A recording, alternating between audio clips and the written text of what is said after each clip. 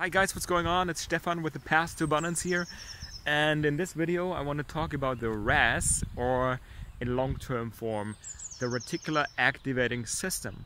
First of all, what is the RAS and why is the RAS important? What can you do with it? The RAS, or the Reticular Activating System, is a part of your brain that works pretty much like Google, but in comparison to Google, it makes Google seem like a child's toy, and I'll tell you why in a bit. For many people, the RAS is the reason behind why the law of attraction works. I don't believe that the RAS is the crucial part here, but it explains how you notice different things in your immediate environment that are matching to your goals. So there are many ways to explain the law of attraction, by the way. Many particular worldviews that are behind the law of attraction. There's nothing right or wrong, neither right or wrong in this. It's a point of your personal viewpoint and your personal worldview. What kind of system you buy into and what kind of system you believe and how it works. We can't really scientifically prove how the law of attraction works. We can just say that it does work, and if we don't understand fully how things work, the fact that it does work means, or pokes the question, why don't we use it? I think the law of attraction is very powerful, and if you work the principles of the law of attraction, or some techniques that make of the law of attraction become real, then this is very powerful. And from my point of view, it would be not very wise to neglect the law of attraction, because it's always working. So, going back to the RAS. To explain the RAS, here's the following. Here's the most important information you need to know. Our non-conscious brain is processing 400 billion bits of information every second. It's lightning fast, and it's processing these information 800 times faster than your conscious mind. And out of these 400 billion informations per second, only 2,000 information bits per second enter your conscious awareness. The question is, what is happening in between? Where is the rest of the information going? Well, the truth is, that is what your reticular activation system does. It filters out all the non-relevant information, or the information that are not relevant for your brain, and feeds only the most relevant information into your conscious awareness, so that you become consciously aware of them. And the most important question here is, how does the RAS distinguish between what is important and what is not? And it does that by the neural pathways and the patterns and the beliefs and the worldviews that you have already stored in your conscious mind, like the neural architecture that's already present. And the RAS will make sure that that information from your immediate surroundings is passing through your conscious awareness that is matching to what is already installed. So in other words, that means, let me illustrate that with an example. For example, you have been working the last 4 years in this particular job, and you have been grown accustomed to earning 50,000 euros a year. And that's a set point for you. That's normal for you. So everything that is matching to this belief, I'm earning 50,000 a year, I'm worth 50,000 euros a year, that is exactly what the RAS will pick up on and will bring to your awareness, to your conscious awareness. Now, here's the important point. There might be $1 million ideas out there, or million opportunities to make $1 million a year, but you will just not notice it. They might be right below your nose, so to say, in your immediate reach, but your RAS will just filter out that information because it thinks it's not relevant for you, as long as you keep that belief stored in your brain. This is how powerful the RAS really is. And so it's important to give your RAS something new to focus on. Because when your RAS is programmed on the things that you rather don't want, or is programmed on things you not really want, for example, the 50,000 euros, or let's go one step further, one more extreme, like you being broke, you having a failed relationship, you being unhappy, then these are exactly the information that your RAS will bring to your awareness.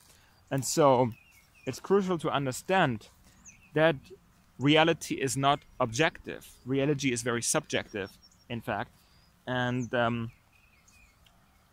you are actually not seeing the world through your eyes, but you're seeing the world through your brain, through your conscious brain, what is stored in your conscious awareness.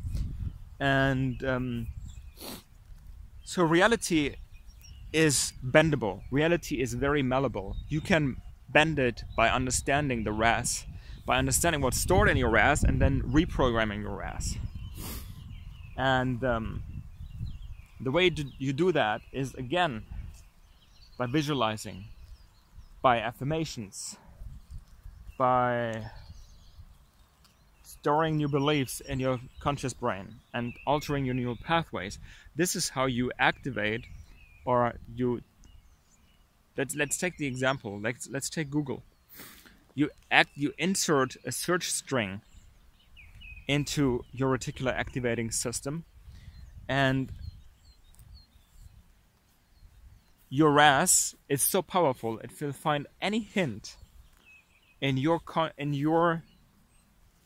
environment that will bring these things to you. This is one, as I said, this is one way of explaining the law of attraction at work. I don't believe this is the way it works. I believe it's an important point, an important part of it, but I don't really believe that the RAS is giving the full picture of the law of attraction at work.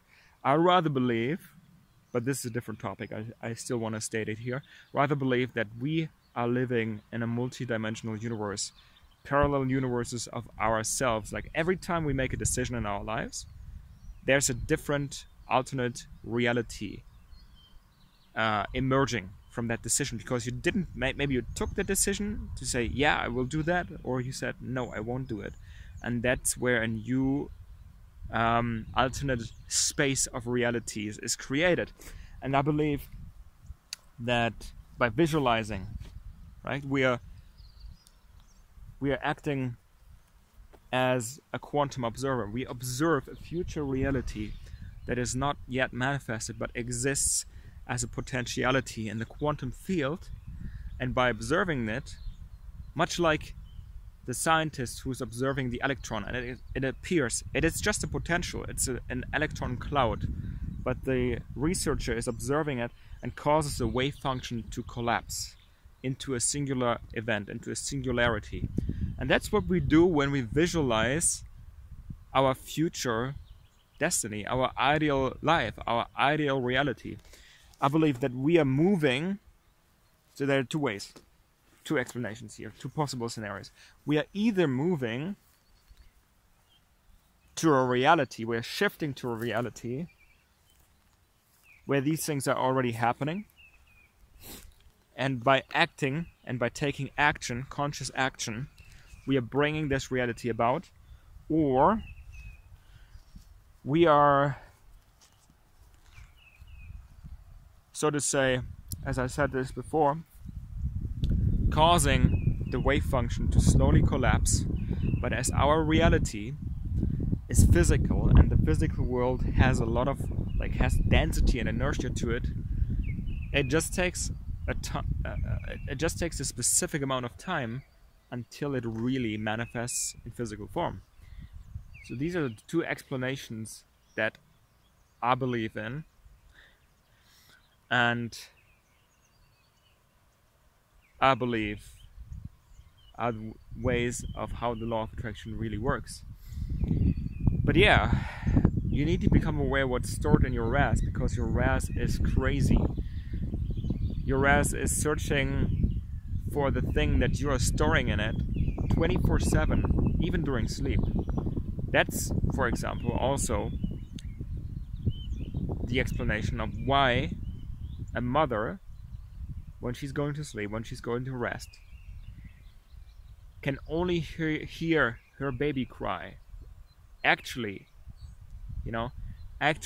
she's hearing, her non-conscious mind is aware of all the other noises around her. So maybe her neighbor is coming home late and he's slamming the door, or a dog is barking outside, and all her non-conscious faculties, they are noticing that, but only this one bit of information from the voice of her child, like the whimpering, the whining of her child, that is coming to her conscious awareness, and she's getting out of bed like lightning fast, man. But the non-conscious brain, a non-conscious mind, ignores all the rest of the information because it's not relevant to her. And this is a perfect example of the reticular activating system at work. So yeah, become aware of your habits, become aware of your thoughts, because your dominant thoughts, they will form routines, they will form habits, they will form, like, a routine is nothing else but a habit of thought. And as long as you keep wiring in what you don't want, your reticular activating system will notice all around you everything you don't want, and will bring more of what you don't want into your life. So instead, when you are programming your RAS with the things that you do want, by visualization, meditation, affirmations, setting goals and reviewing them every single day, every single night, every single morning, every single night when you go to sleep, before you go to sleep, that's what will retrain and recalibrate and reprogram your RAS with the things that you don't want. So you're entering a new search string, and your RAS will go to work buzzing and wheezing in the background, and will bring to you whatever you're searching for and whatever you want. So yeah, go ahead and take a look what the RAS, how powerful the RAS really is, if you like this video. And if you enjoyed this, please make sure to give me a thumbs up down below. Hit subscribe and the bell for notifications, so you'll be informed about any new stuff that's coming up on my channel about personal growth and development, personal growth concepts and development concepts that will change your life when you apply the principles. And without any further ado, I see you next time. Bye for now.